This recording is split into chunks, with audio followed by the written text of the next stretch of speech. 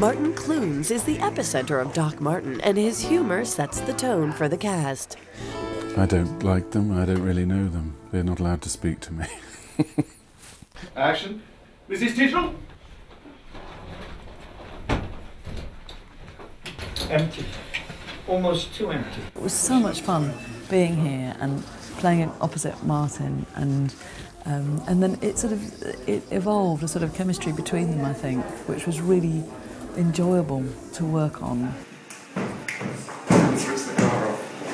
And then when I heard that Martin Clunes was playing the Doctor, I thought that's brilliant because, you know, I've grown up watching him on TV and watching him grow up into, I think, a fantastic actor. His humour and his geniality that comes across right the way through the day. There's 12, 13-hour days, and it's long, you know, and when it rains, it's not always sunny, it's, you know, pouring with rain. And he's always still got the energy, and that filters down throughout the crew and everyone. There's no reason to be grumpy here, you know, even in the rain we can still have a laugh. Because he's such a delightful man to work with, it spreads, it trickles through the rest of the company, so there's a really lovely feeling on the set. There's a feeling of warmth, trust, and which gives you a feeling that you can create very easily.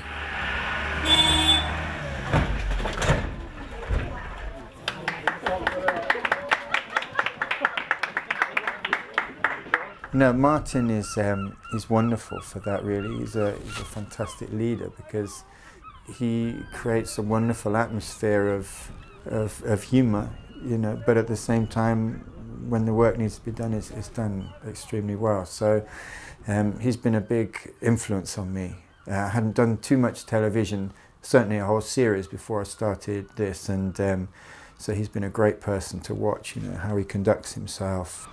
Well, when I first started on that very first scene, I was a little bit nervous because Martin is one of the funniest actors that we have, and I did think there was a bit of pressure on me to be funny, and I was immediately put at ease by Martin just laughing at me, which made me feel marvellous. I thought, oh my God, I've made him laugh, so that's fantastic. And really, I suppose from that moment on, we've had, yeah, there's a kind of banter.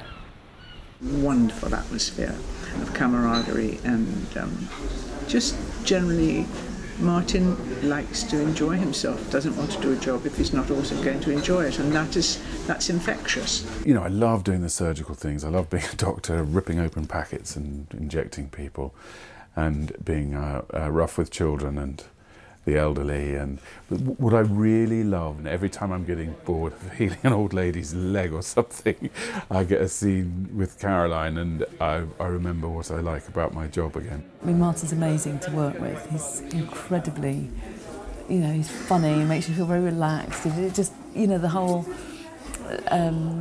job to start with was just a lot of fun, and I was absolutely thrilled to be asked back to come and do some more. I think it's Martin who makes it work, because I think it's a really tough role for an actor to play, that to be able to be so unsympathetic to the general population, but at the same time, from everything that I hear from feedback from audiences just walking around Port Isaac or letters we get, they seem to see something in his character that we know's there, that he gets across, which he doesn't actually state, which is, I think, down to the power of his acting ability. Oh, Miss Smith was marked as joining the Edmondson party downstairs. Well, why didn't you say so before, you imbecile, Shirley? Because it's played by Martin, who is charismatic and is essentially an attractive human being. I think the combination of his skill of his acting in portraying that weakness combined with his own natural attractiveness is why that character works. And I've learnt so much from doing it as well, from, you know, being around people who have been doing this job and been working for longer than I have. And so you just laugh a lot, and also everybody's constantly trying to find ways to make it funnier and make the show funnier. Yeah. Particularly with Martin and Louisa, and we've often had almost neurotic attention to not repeating ourselves, not doing the same beat twice, and just taking it a different way each way, you know, because otherwise there's this danger of it becoming a soap opera where each character turns up and does the thing their character does and then goes off again. What's really joyful about this show is there is huge amounts of scope for bringing your own things into the show, and the way the writers sort of use the environment of being in Cornwall, and you can see sort of things that are happening in the village, maybe creeping into the show a bit too. So there's a lot of sort of real life stuff happening. Martin's also very good, and Ben too, about just changing little things here and there to make the script work or to make the joke work, you know.